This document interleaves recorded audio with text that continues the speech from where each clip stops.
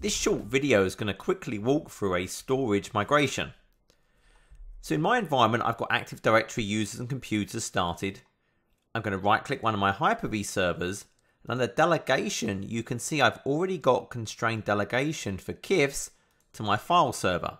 This will allow me to remotely initiate a storage migration where the target is a share on this file server. On the Hyper-V side, I can see my configurations through Hyper-V settings, and you can see I've got it configured for 2 simultaneous migrations. Now the actual kickoff process is really simple. I can right click and say move. I want to just move the storage, and here I can say, do I want to move it all to a single location, in which case it's just going to prompt me for that single location. I can say move each of the elements to a different location. So here it's going to prompt me for where each hard drive should move, where the config should move, the snapshots and the smart paging, or just move the virtual hard disks, but leave the configuration, smart paging and snapshots where they are. So I have that choice from the GUI.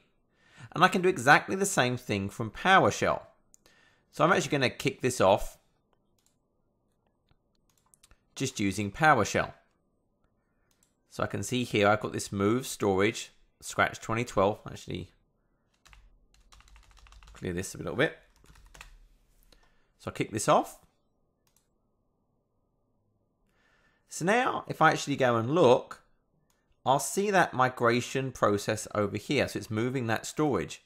If I go and look on the file system of the target, we'll see it's now created the folders, and it's going to start populating those hard disks. So it's copying the content over, and again, it's mirroring all those changes as they're happening.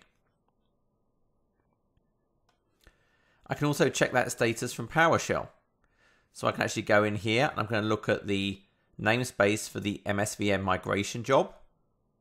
And if I run this command here, you can see it's running, and I can see that percentage completed. All the while, that VM is unaffected. It's this Scratch 22. I can go into this VM, I can log in, use it. There's no actual impact on utilizing this during the storage migration, and no downtime. So it will just run and complete. If I wanted to, I can cancel this, right click and cancel. Again, no adverse side effects. And then it's done.